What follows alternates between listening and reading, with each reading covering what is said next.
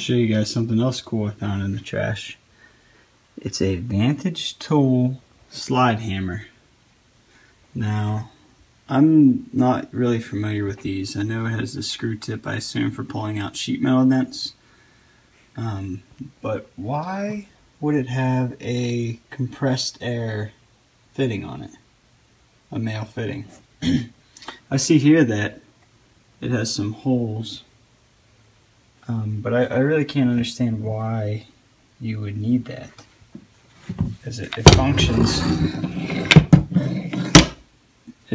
fine as it is. So if anyone could tell me why it has that compressed air fitting on it, it'd be really useful. And if this is a good tool or not, I've never used one, but I found it in the trash, and I want to put it to good use again and refurbish it. So.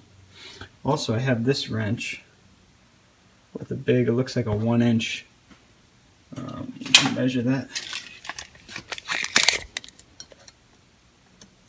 Yeah, 1 1/8 inch square head.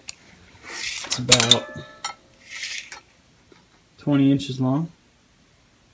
So if anyone knows what that is for, I was thinking it could fit around this end here. Nope, that doesn't fit.